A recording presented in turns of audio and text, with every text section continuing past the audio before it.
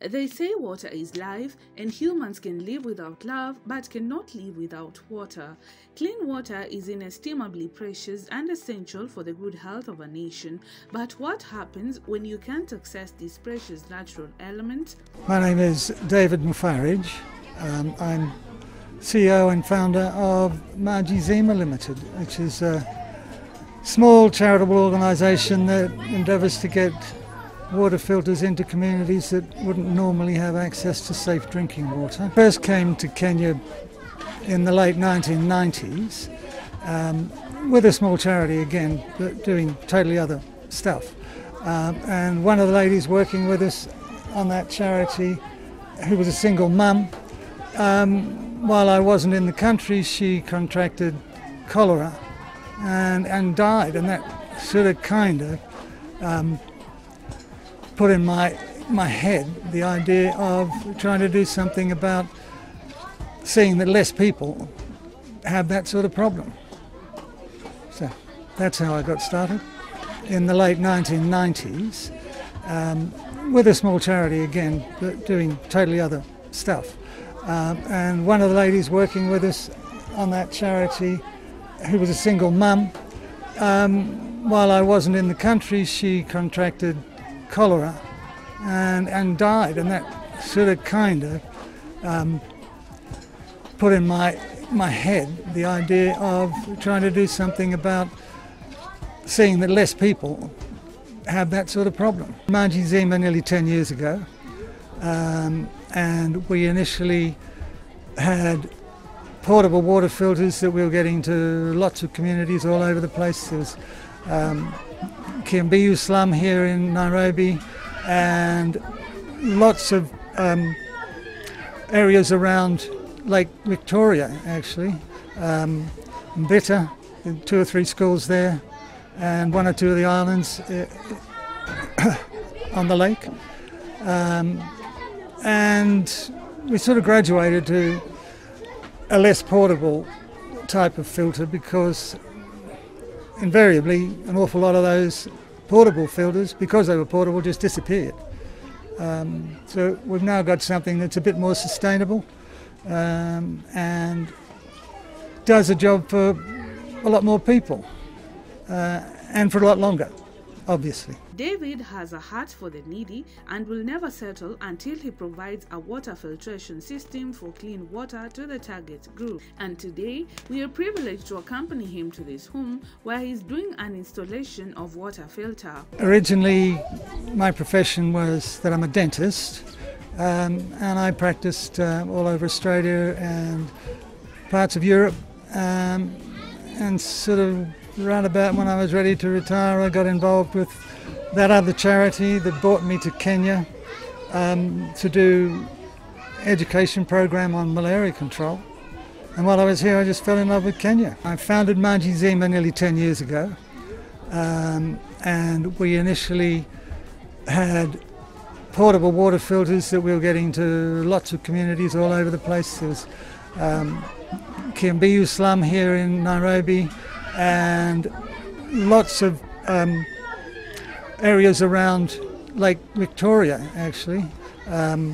Mbita, 2 or 3 schools there, and 1 or 2 of the islands on the lake. And we sort of graduated to a less portable type of filter, because invariably an awful lot of those portable filters, because they were portable, just disappeared. So we've now got something that's a bit more sustainable and does a job for a lot more people and for a lot longer.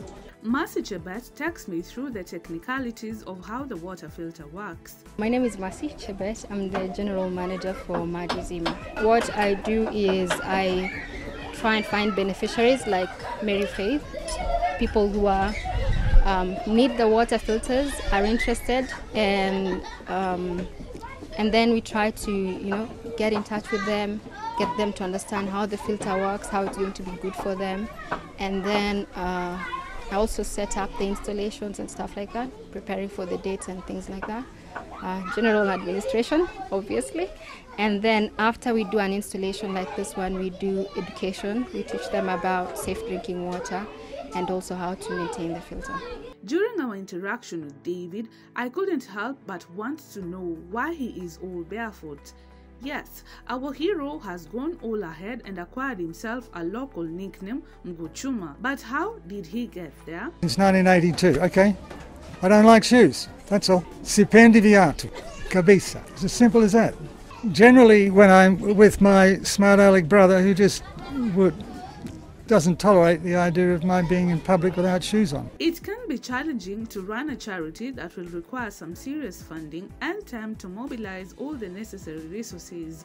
The Maji Zima founder shares with us. We do a small amount of fundraising here in Kenya, and we have a sister charity in the UK who've been our major donors for most of the last 10 years. We have, we're actually forming a charitable board in Australia at the moment.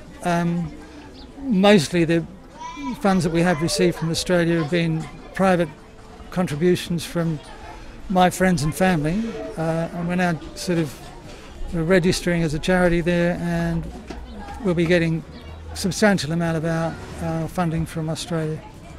And we'll continue to fundraise here, of course.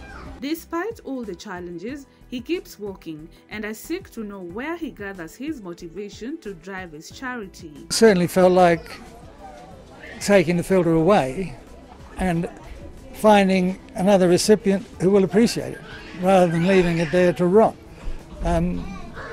But that's, I mean, as I said, those situations are in the minority.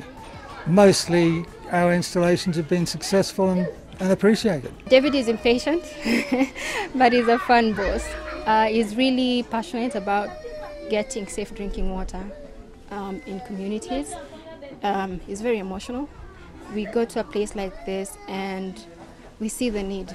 We see that we're not fixing everything, we're not fixing every problem, but we are reducing a little bit in the sense that they get safe drinking water and they're not spending too much on, hospital bills and boiling water or treating the water. So they get safe drinking water at the end of the day, and it's something that he is really, really passionate about. And from our story, it's why I got into this. Immediate beneficiaries of this water are forever grateful to good deeds of David. My name's Mary Jerry. I am the founder and the director of Mary Faith Children's Center. David came to visit here with the Nasalin University student. They had a project here that they were doing, so they came to visit, and that is how David knew all about us. And then he asked me, how do you take water here? Is your water clean? I told him we always put the either water guard, because water guard is so easy. I can be able to get it in the local market. So I would buy water guard and put it in the tanks for the water to be clean. So when David heard about it, he told me he will go and talk to his friend, one of his friends, who is the owner of that project, and see if they can be able to come and do for us that water purification.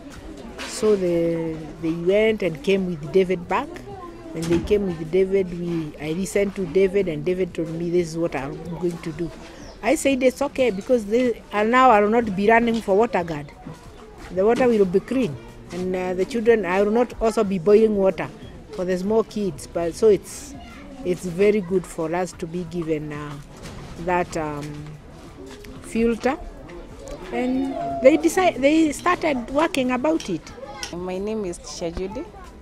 I'm a teacher here in Mary Faith, or Mama Viana. David, I'm grand to him, as in sijui namwombea tu mazuri na kuwa na hiyo big heart. My name is Emily Okwayo. I study in Kibauni Secondary School in Machakos County. I'm in Form 4. Yes, I'm in Form 4 doing my KCSE this year. Yes, and I'm glad. The water that is being installed in this home will help me and also the other children in very many ways, more than before, where Mom used to use some money buying some water guards to put in the water for us to drink. But now I think the water that David has decided to install for us will help us. At least Mom will have to save some money for other uses rather than buying water guard where each and every day. Because in this economy where we are staying, a lot of things have risen up and they are being bought at a high cost of money. So I think he has done a good job, because at least I will not have that time where before I used to have to boil water for me to drink. Right now I'll just take the water in a cup and drink it directly. It doesn't end here. According to David, the future is bright. There is so much more. So I'd like to thank him very much for what he's doing. I know it's not so easy because he has a family where he can help them, but he has decided at least he can help a huge number of children who are here because of lack of parents and all that. So he has used his salary to come and install for us some water. I really thank him, and may God just bless him. To David, I can say what they are doing to the community is a good work, considering he is not from this country. He is a foreigner, and he just came to the country and see the need of clean water, and that is what he is doing. To us, we can say that he's doing a good job.